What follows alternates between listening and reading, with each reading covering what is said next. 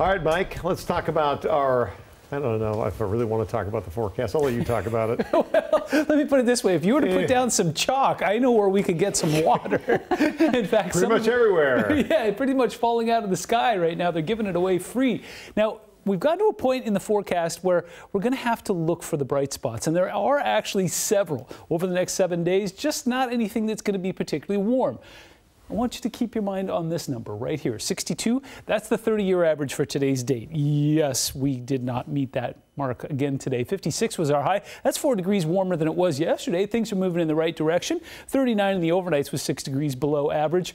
Records, yeah, we weren't even close to that, but we didn't put any rain in the gauges out at SeaTac today, and that sunset at 8:16 was spectacular.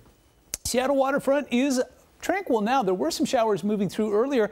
Currently 47 degrees and a light wind coming in from the west-northwest. In fact, temperatures sitting steadily in the mid-40s for most of us. We've got a couple outliers, 42 in Forks right now, 49 in Tacoma. Otherwise, yeah, we're all just kind of on the same boat together. Quick check off towards the east there. 48 Wenatchee is quite a bit warmer than the 39 that they've currently got going on in Winthrop. So here's what's happening in the big picture. You take a look at this. First of all, there's a lot of pixelation going on there. And second of all, it's the same thing that we've been tracking over the last couple of days. Nothing particularly well organized. In fact, the system that's moving in right now is going to move into Oregon and give them some heavier showers, but there's abundant moisture out there. And so as we've seen over the last couple of days, you start to put some sunlight and some warmth on that, and it triggers some of those showers in the afternoon. What you're looking at right now are radar returns. This time of night, radar really has a hard time kind of differentiating between clouds and rain. More clouds than rain out there right now, but as we take a look at the Seattle Metro, we do see some pretty steady rain moving up that I-5 corridor, basically from Seattle all the way up through Everett and towards Arlington there,